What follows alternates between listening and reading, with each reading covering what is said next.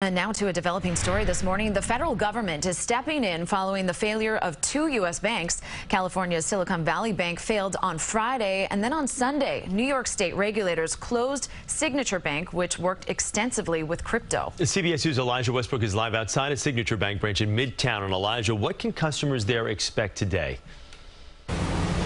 Well, Chris and Natalie, people are worried about their money, and for good reason. To answer your question, as of this morning, we have learned that the federal government has rolled out a plan that will allow customers to access their accounts despite the fact that these two banks are now closed. But all of this comes as regulators scramble to figure out what went wrong. Two banks that did business with the crypto sector and tech startups all collapsed in less than a week.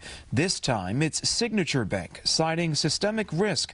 The company told us no comment when asked about what happened. The Federal Reserve, the FDIC, and the Treasury step in and provide assurance that things like uninsured deposits will be available to depositors on Monday morning is to prevent more of these. That was really the real risk, is that uninsured depositors at any bank could start stampeding to their bank to take money out. The Wall Street Journal reports that Signature was reeling from a bet on crypto banking. Sunday morning, Treasury Secretary Janet Yellen addressed the FDIC seizing control of California-based Silicon Valley Bank on Friday.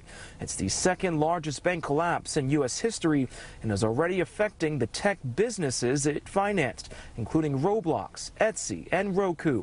It sparked alarm about reverberations amid rising interest rates. I've been working all weekend with our banking regulators to design appropriate policies to address this situation. The American banking system is really safe and well capitalized. It's resilient. The Treasury Secretary ruled out a bailout for Silicon Valley Bank. New Jersey Governor Phil Murphy and New York City Mayor Eric Adams responded to the Fed's announcement to make customers whole with SVB. Our Economic Development Authority is preparing a package largely focused on liquidity to be there in case we need to be there. There's a real concern, particularly because in New York, we have such a substantial number of tech startups. We are going to have a coordination with the federal government, the state, as well as here in the city to be a conduit of information. Now, starting as soon as this morning, we know that President Biden and Governor Hochul will address this matter and talk about efforts to avoid a potential banking crisis.